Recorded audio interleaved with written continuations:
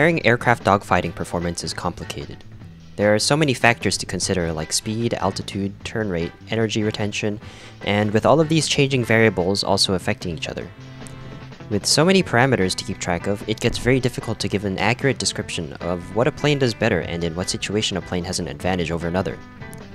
What's more, Gaijin is very opaque when it comes to how their physics engine works, and there aren't that many solid resources when it comes to comparing aircraft performance.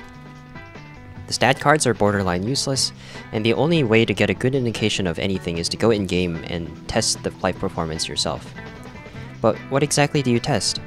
Some things people have already tested are sustained turn rate and max speed, both of which there are spreadsheets for, but these two factors alone are not nearly enough to give a good picture on the aircraft's performance. So is there a solution to this? Introducing the Energy Maneuverability Diagram, also called the doghouse plot for its shape. There's a surprising amount of information conveyed by just this one graph, and in this video series I'm going to be going over how to read this plot, how to construct one, and how to use it to find out how your aircraft can find an advantage in a dogfight.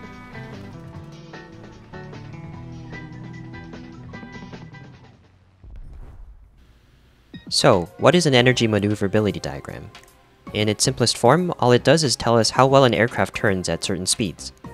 A position on this graph represents a certain state your aircraft may be in, your aircraft state being a combination of its airspeed and turn rate. Different positions on this graph correspond to different states, meaning that each position represents a different combination of speed and turn rate. For example, if my plane is flying at 500 kph in a straight line, it'll fall here on the x-axis at 500 kph TAS and 0 degrees turn rate since it's not turning. But then, if I start turning my plane at 20 degrees per second, I'll lose some speed and I might end up here instead. The graph usually also comes with some helper lines that help gauge the state of an aircraft at different positions. These first set of helper lines show the turn radius. For example, because our aircraft state is on this line here, our turn radius is 400 meters. Notice that slower speed and higher turn rate tightens the turn radius. The second set of lines show us how many Gs we're pulling. For example, because our aircraft state is on the curve here, we are pulling 5 Gs. Notice that a higher speed and higher turn rate increases Gs pulled. We can find exactly what our turn radius is and how many Gs we're pulling using just our speed and our turn rate based off of these equations. These lines just save us from having to calculate it each time we want to find them. Now that we have this grid, we can describe the current state of our aircraft by plotting it on this graph. However, there are limits to what state our aircraft can be in, which depends on our aircraft's airframe, its thrust output, and our pilot. For example, a Pt.1 D5 cannot exceed 855 kph or pull more than 11 Gs without its wings ripping off. Also, an aircraft loses turn performance as speed gets lower because a lower speed generates less lift, and so lowers turn rate. If our aircraft state is on this maximum lift line, it means that for the speed that we are at, we are generating as much lift as possible, and so achieving the tightest turn possible. If we were to try and pull our nose even more, our aircraft would stall and lose lift. With these bounds in mind, we now have a doghouse-shaped plot, and our aircraft state can be described by any point inside these bounds. The most notable point on this diagram is the top point here, where the maximum value for turn rate is achieved, called the maximum instantaneous turn rate.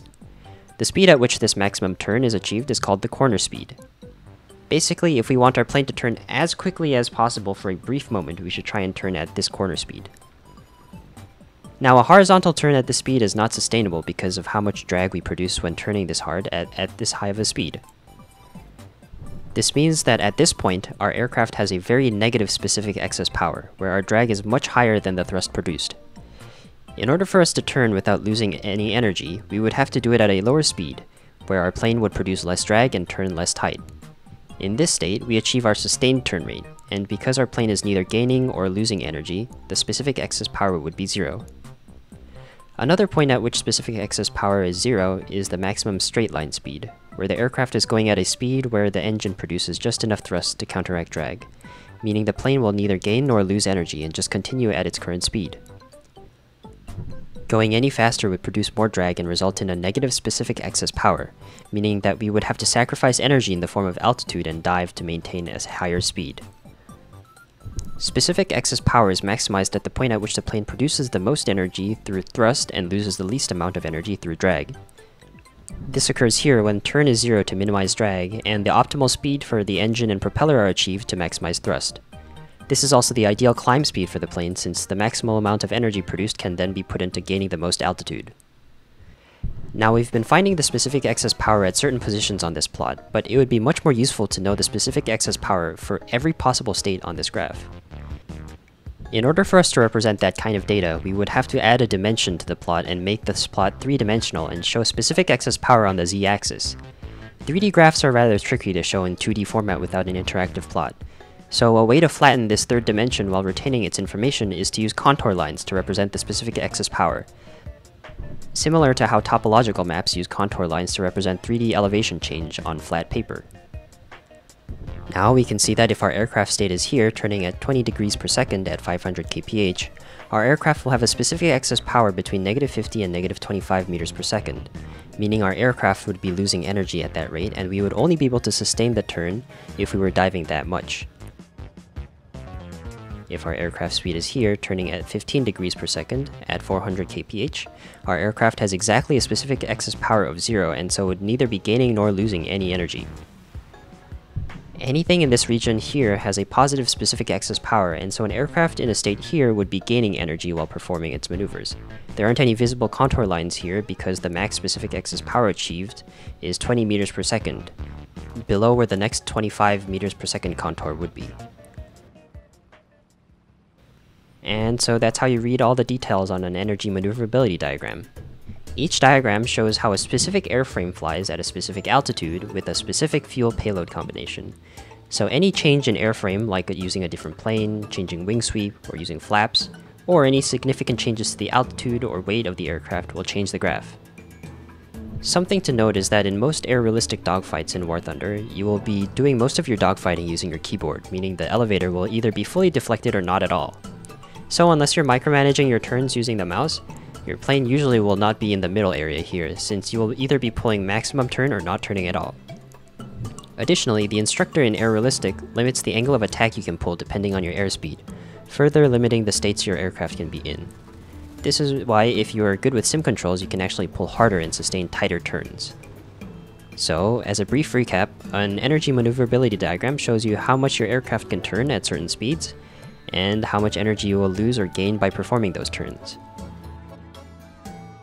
It shows you the maximum instantaneous turn rate at the corner speed, maximum sustained turn rate, maximum climb, and maximum straight line speed. Now that we know how to read these EM diagrams, in the next video, I'll show you how we can generate these diagrams for a given aircraft, then use them to find a comparative region of advantage between the two different aircraft. That's all for now, stay tuned for more soon.